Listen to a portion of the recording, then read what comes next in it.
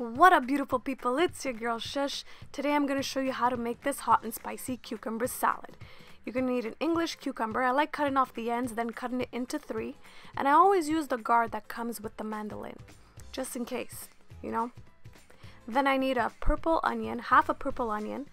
Gonna chop that up, then throw it in with the cucumber. I like cutting my scallions into 3 and then chopping them up all together. It goes so much faster.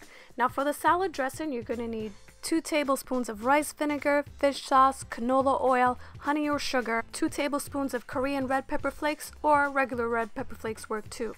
Half a lime, and then you just stir your dressing all together, plate your cucumber, put your salad dressing on, and there you have it. If you like this video, click the like button, click it, and don't forget to subscribe.